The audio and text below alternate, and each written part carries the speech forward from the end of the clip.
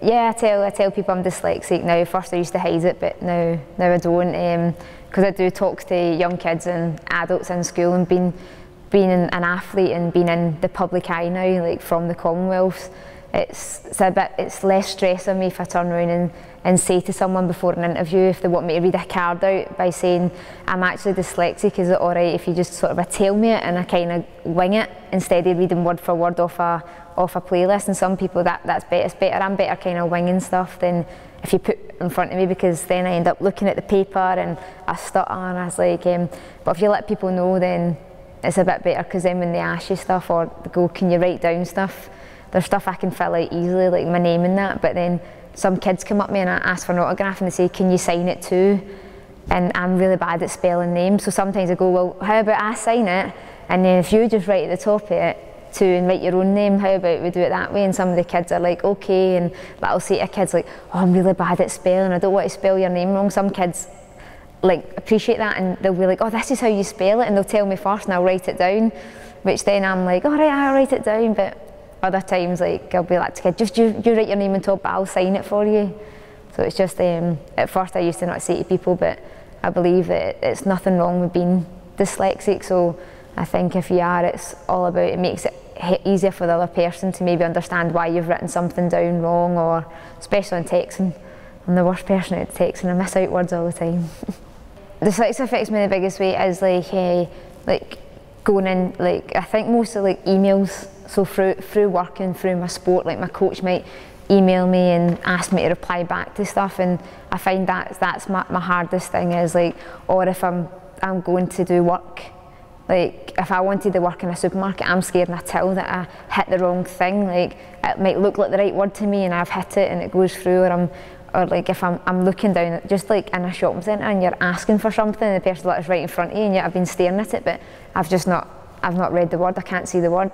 That's the most thing that I find panicky, is like walking in and like trying to read stuff, or if somebody goes, right, this is what you're looking for, and if they've just told me the name and I don't know like how to spell it at all, and I'm looking, if somebody goes like to me, just look up a dictionary for this word, I can't. And that's the only good thing about certain phones, is now like the equipment you got now that you can speak into phones and it can read it back to you. I was like, but that's what happened to me through college, is I got a software, so when I was on the internet I could highlight it and it read back to me like a computer voice, but it meant I'd highlight the word and what the meaning was, and it would read it to me, because I'd be trying to read the meaning and I wouldn't know, and it's like somebody goes, I just look up my dictionary, but I don't know how to spell it at all, so it's really hard to just look up my dictionary. But if I say it to someone and they explain it back to me, I'm like someone you could totally explain something to me and like say it over, and I wouldn't do it, but you could demonstrate it. So you could demonstrate how to run in a straight line and I would be able to do it perfectly, but if you broke it down and said, you take this step, my brain wouldn't work out. My brain's something that when I see something, I take it in and I can do it. Like I was at school, I was very good at all my practical sides, like so when it came to sports and music and craft and design stuff, like I was very good and I was high up in my class, but when it came to English, it was like sometimes my teacher just thought I was being lazy and not really wanting to do it, but it was the fact is like, I would have panics and that because I couldn't read the words, and a wee bit in yourself you kind of think you're a wee bit stupid yourself, because you're like, well, how come I can speak perfectly normal, but when it comes down to actually saying what I'm saying and writing it down, I just couldn't. My hand didn't want to write what I was saying, and it was quite like, I was a wee bit like shy and nervous when it came to do stuff like reading out. I was always the one that maybe hid in the background, or if it did come to that time in class where you had to go up and read something, I would maybe annoy someone, so the teacher would be like, maybe put me out the classroom, so I would miss the reading bit, and then I would come back in and the teacher would give you the wee lecture, but you'd be like, oh sorry, I won't do it again, and that way you sort of, I kind of, through school, I kind of learned how to hide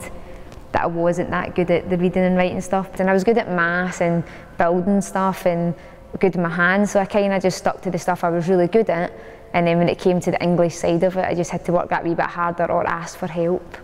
But it is hard to go and ask for help sometimes, but actually is better for you, because the grade I boosted my grade for failing some classes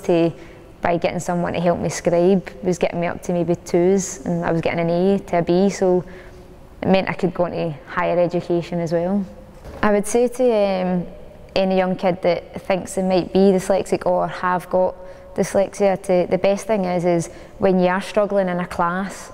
is to stick your hands up and maybe ask the teacher for help, or if you've got a close friends like that you trust, just say to them like, I'm struggling at this, like they can help you a lot. It might just be like simple wee word they might need to do, or like when you write something, just asking them to read over it like a family member. I said that was my best thing, was like my family were all supporting me, but my big sister was one of that helps me until to this day. Like if I'm writing emails or something, sometimes I'll forward it to my sister first and she'll spell check it. She's not even got dyslexia, but sometimes she makes up her own words. And I'll be like, I don't think that's a word and I'm the dyslexic one. But we like sometimes it's just actually having a laugh about it as well, makes you feel a bit more comfortable, and just having the confidence. Like playing board games, I'm petrified if I'm the one that has to read the card out. But I'll turn to a friend and go, look, when it comes to my shot, can one of you read the card for me? And I'm fine with the practical side of it, but it's just that wee bit of reading. So I think it's just having like your close friends and letting them know and just asking them to help you out, because they're your friends, they're not going to laugh at you, they're not going to make fun of you, they're going to want to help you because they want you to do as good as what they're doing.